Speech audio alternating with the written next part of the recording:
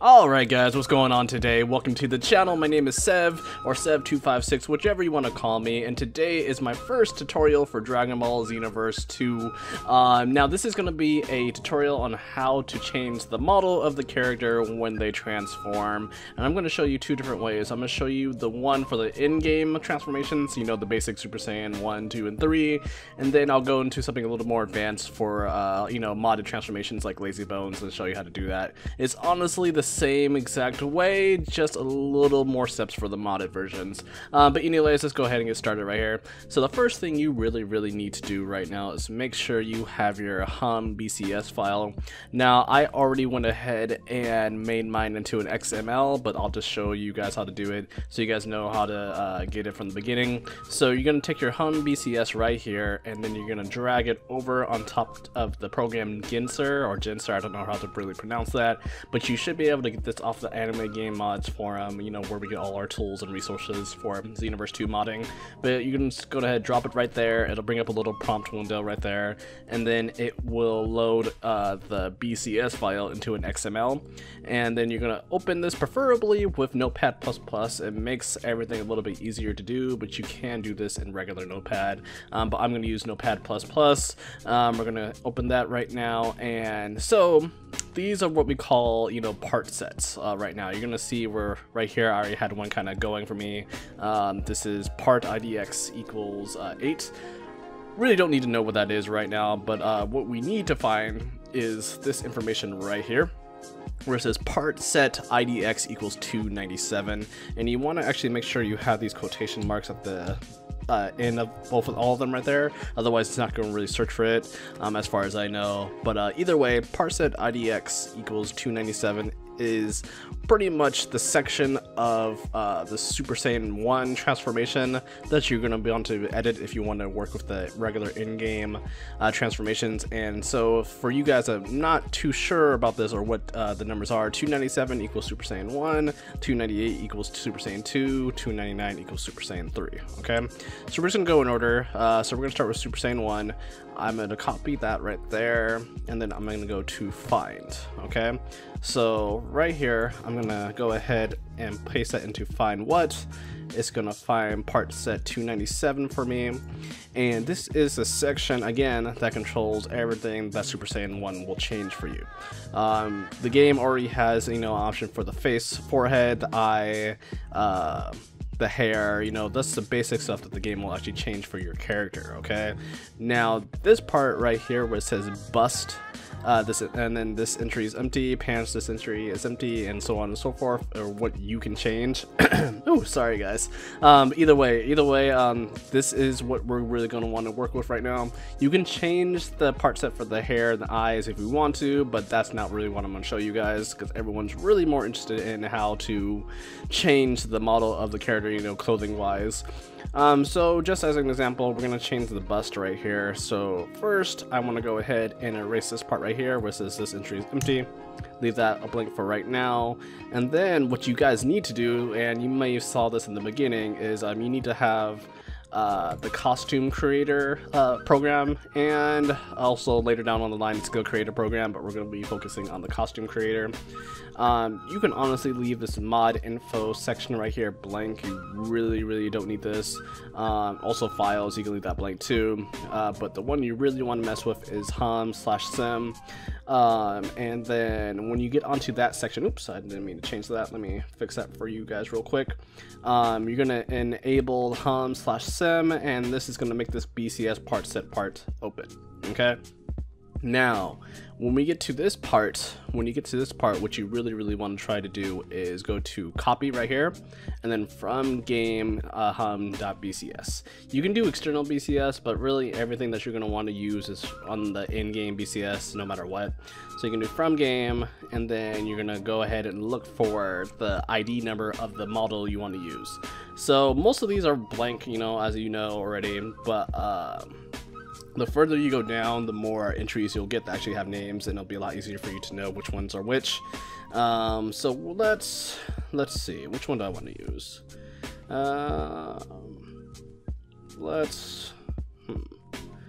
Okay, so you know what? Let's use Beerus's clothes.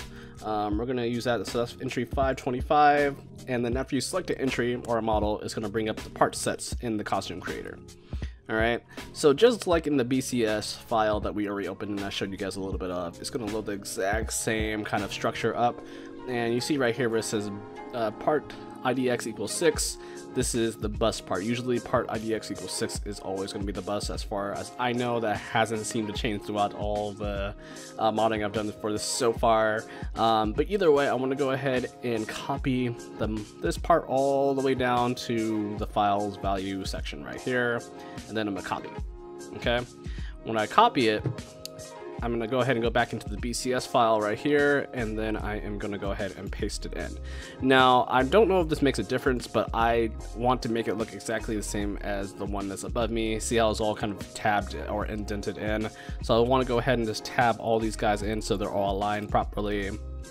And then once we are done with that, we can go ahead and either add on more clothing parts, so like the pants or the shoes, or I should say boots, or the wrist, anything like that. So let's go ahead and just add one more onto our character right now. Okay, yeah, let's just go ahead and do the pants just because it's the easiest one and it's always the next one. So we're gonna go ahead and copy this one, copy, and then we're gonna go down to pants, delete the entry is empty section right here, paste it in, and then tab everything in. Okay, so the only thing we're gonna do is tab everything in right now. Okay, and then since we're doing this, I'm gonna go ahead and be a little bit ambitious, and I'm gonna go ahead and go to the Super Saiyan 2 section. So I'm gonna go back to my notepad, copy part set IDX 298. Let's go ahead and search for it. Okay, so we're at Super Saiyan 2 right now. We're right here. You know, this is Super Saiyan 2 section, and we're gonna go ahead and change the clothing one more time. So let's go down to part 6. Let's go ahead and erase that, and then we're gonna look up a different costume this time. So let's see who we should get next. Okay, let's see.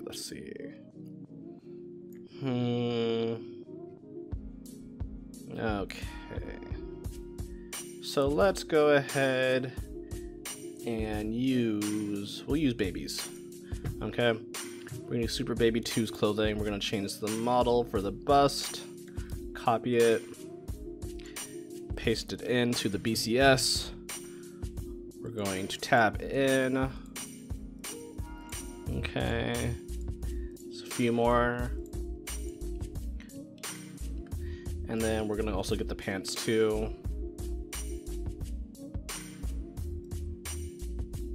Okay, and then we're gonna go down to pants, delete this, tab it in, or paste it in, now tab it in.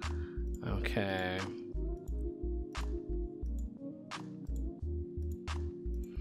And then that's done. So I could do Super Saiyan 3, but I don't want to go ahead and make this too long for you guys. It's really honestly the same exact thing for the regular transformations right now.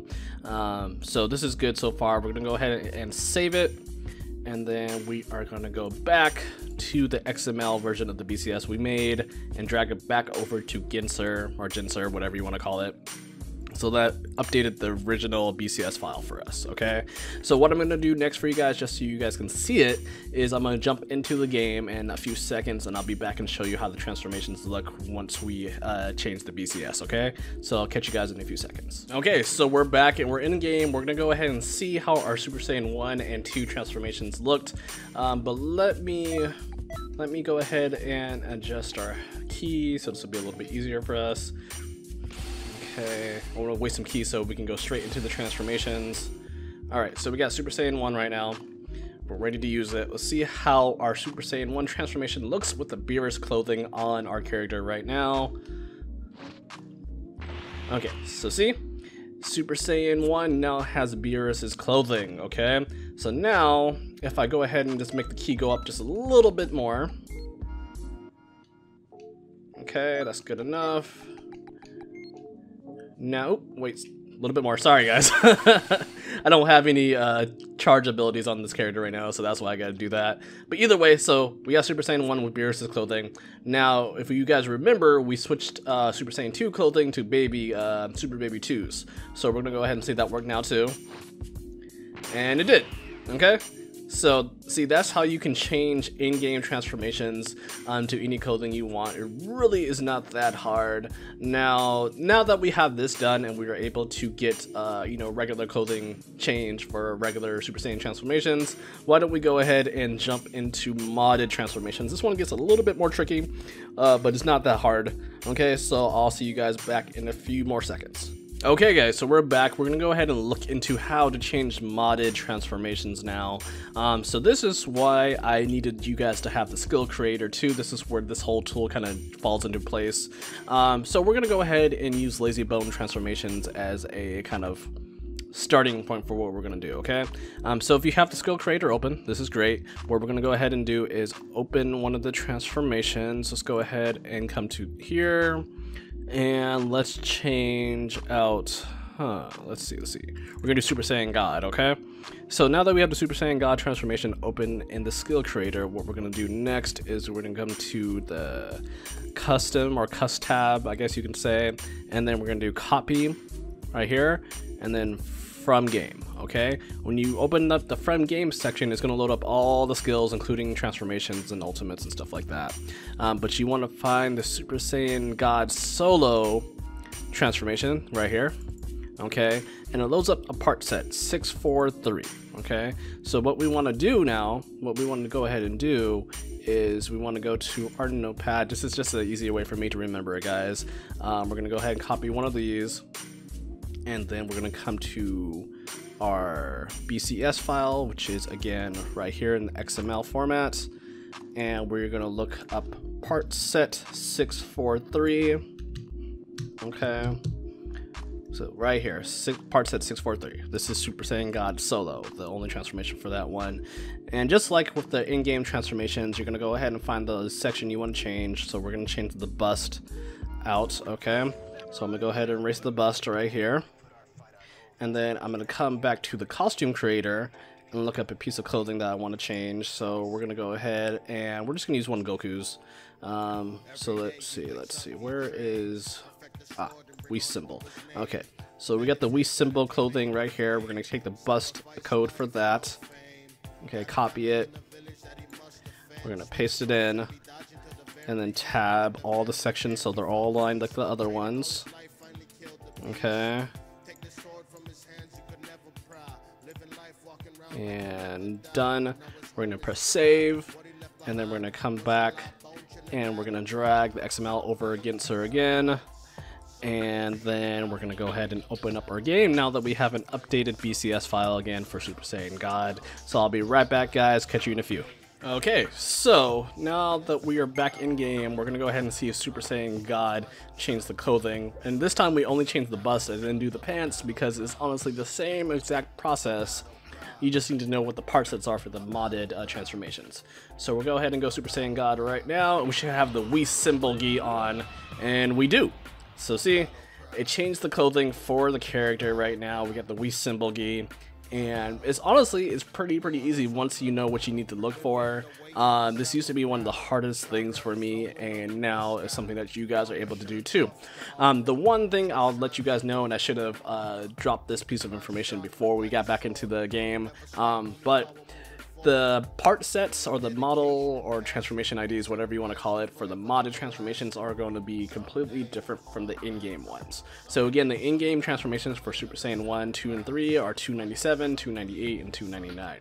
The reason why we use the skill creator for the modded transformations is because the numbers are completely different. As you guys can see, the Super Saiyan God ID number was in like the 600s. So you wouldn't really even be able to, you know, guess what that is if you didn't use the skill creator, but that's why you want to use it, and that would make it a lot easier for you guys to kind of, you know, experiment with the clothing you want to change for your character when they transform. Now, I didn't show you guys this also too, but when you do the unlock awoken skill, they'll just go back to normal. They'll go back to the regular clothing they have. So if you don't mind that, then that's all good. I don't think there is a way to go back to keep the same clothing after the transformation, which really isn't that big of a deal, but this is really for more people that want to kind of create more unique transformations for themselves, or for people that are into like fan fictions or fanfics, whatever you want to call them, and want to create a a awesome new transformation for the character, or or what have you. But either way, guys, I hope the tutorial was very, very helpful for you guys. I've learned this within like a day, and I'm glad I was able to kind of give you guys the information.